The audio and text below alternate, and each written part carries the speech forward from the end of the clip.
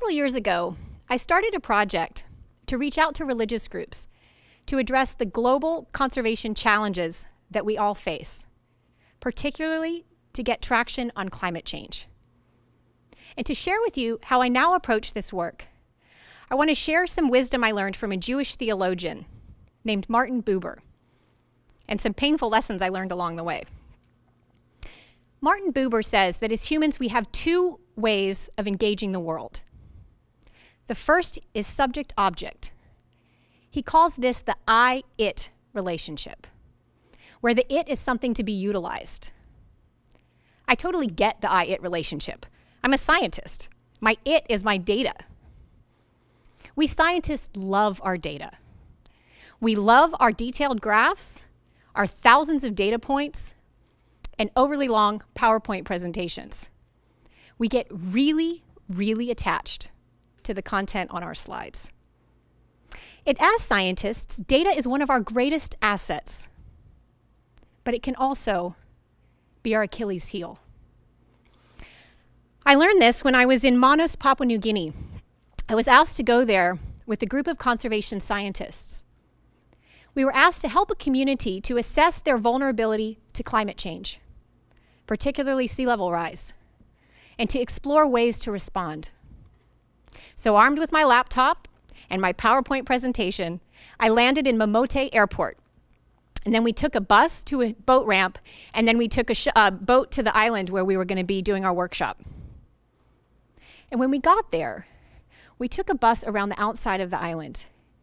And as we were driving, I passed coconut palms where all of the roots were exposed.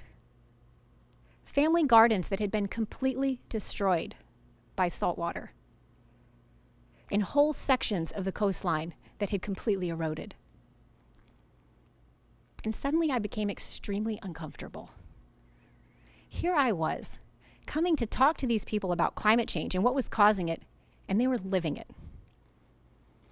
What happened next, in retrospect, was completely ridiculous. So I want you to picture this. There are 5 conservation scientists. We're surrounded by a group of about 20 to 30 villagers from Papua New Guinea. Our feet are in the sand. We're under a thatched hut. We have a white sheet hanging off the edge of the hut for our PowerPoint screen. And we have a generator for power. And we went through slide after slide after slide. Data point after data point. A ½ meter to 1 meter rise in sea level by the end of the century. Massive coral die-off due to just slight changes in ocean temperature. A 26% increase in ocean acidity since the Industrial Revolution. Well, it won't surprise you that the real insights came when we shut off the presentations and we started to talk. We talked about how these villagers had traditionally dealt with hazards, things like coastal erosion and flooding from storms. We talked about what new strategies might be necessary to deal with the added stress of climate change.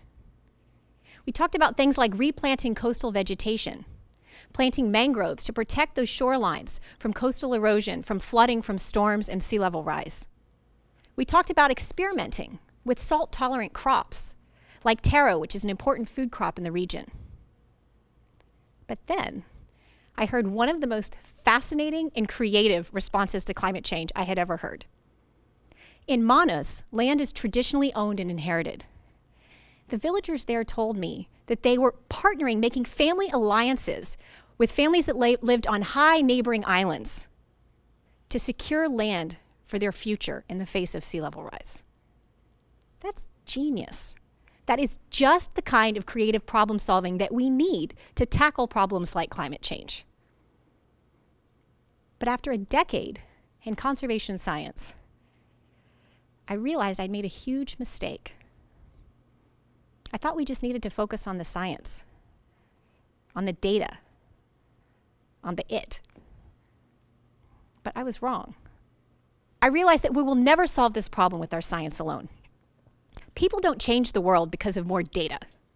They change the world because they're motivated and inspired to do so, because they care. People care because they feel that they have a moral or a spiritual obligation to make the world better because they feel connected to something greater than themselves. And this connection inspires action.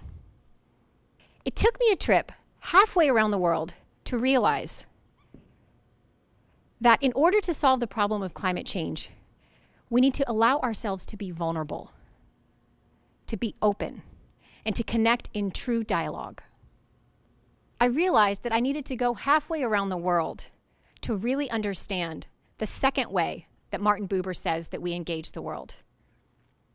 He calls this the I Val relationship, where we engage with our whole being and we have an active relationship with the object we encounter. This is more than just a way of relating to others. It is, according to Buber, how we experience the presence of God in our world. That's pretty powerful stuff. You can imagine that I didn't share this with my scientific colleagues. So now I should confess to you that I am not one of those people who learns a major life lesson and then changes the way they operate. No. It takes me a few times of being banged over the head with a hammer before I change the way I operate. What happened in Manos was hammer number 1. This next journey is hammer number 2. As conservation scientists, we warn that species are going extinct at alarming rates. Habitats are being degraded and destroyed. Identifying and analyzing the problem is essential to generating action. At least this is what we tell ourselves. But it's a downer. Forget economics as the dismal science. Climate science really has a corner on doom and gloom. Take the fact that we've lost 20% of the world's corals. That's a real problem, especially for places like Palau, a small island in the West Pacific, where the people depend directly on those reefs for their food and livelihoods. If any of you have ever been to Palau, you know that getting there is a labor of love. From the United States, it's a 30-hour flight in a cramped airplane. You arrive in the middle of the night and you collapse, but if you're lucky, you wake up the next morning, you drag yourself out onto a boat, and you're surrounded by the rock islands. Mushroom-shaped limestone islands rising out of turquoise blue waters, covered in thick, lush green vegetation. It is breathtakingly beautiful. So we were in Palau to survey the northern reefs. We were there because 8 years before, these reefs had experienced increases in temperature and the corals had largely died off. In 1998, there was an El Nino event, and it had caused unseasonable ocean warming. And it actually led to 1/6 of the world's coral reefs dying. Palau was particularly hard hit, with 90% of the corals lost in some places. And this reef in the northern part of Palau was particularly hard hit. We jump in there not knowing what to expect. We were blown away. It was absolutely covered in just beautiful, branching, healthy corals.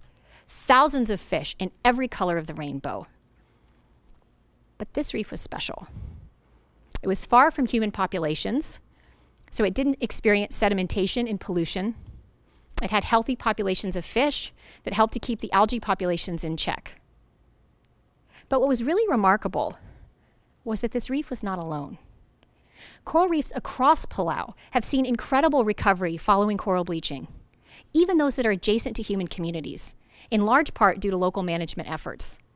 Actually, we were with a group of scientists from Woods Hole shortly after that, and they discovered that in this protected reef in Palau, corals were thriving in highly acidified waters that were once thought to be so acidic that they were uninhabitable by corals. So while not the norm, these stories provide much needed evidence of not only corals' ability to adapt to changing conditions, they provide hope in a narrative dominated by doom and gloom. And when we share these stories and these successes, we remind ourselves that our actions can and do make a difference. In order to move beyond our climate paralysis, I realize that we need to provide hope as well as warnings. And now, hammer number 3. This one really hit home. I am not a typical conservation scientist.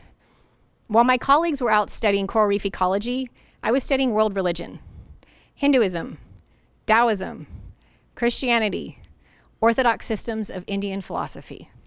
I built my scientific career I joined the Nature Conservancy, and I got my PhD in climate science.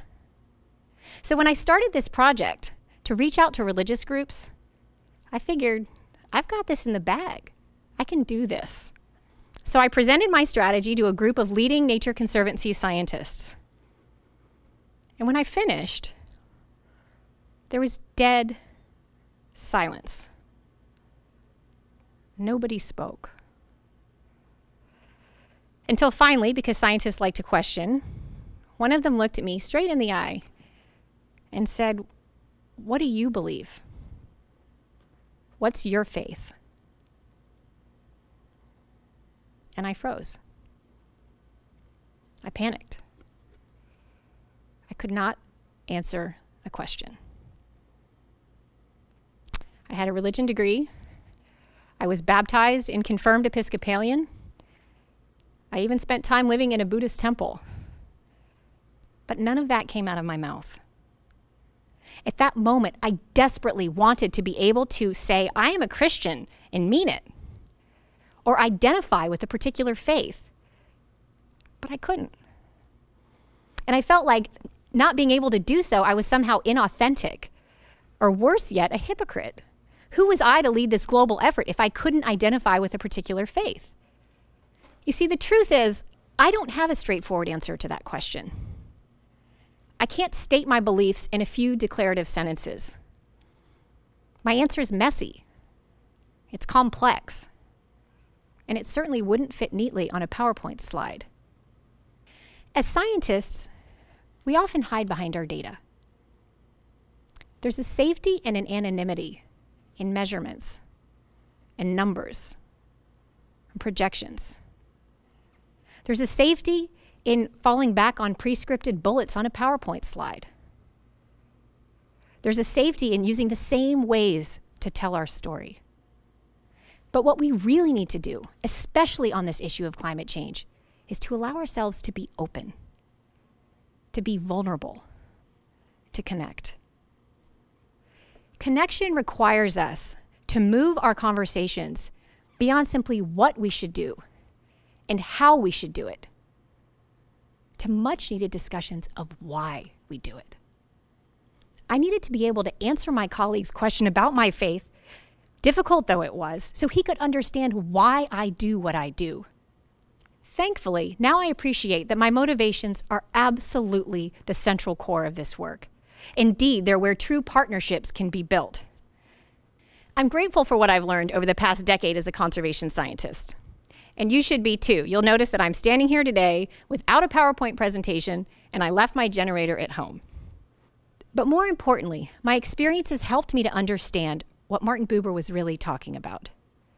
True connection requires more than just talking and listening. The real insights at this conference will come when we engage in true dialogue with each other, even when our beliefs are messy and complex, and even when they differ.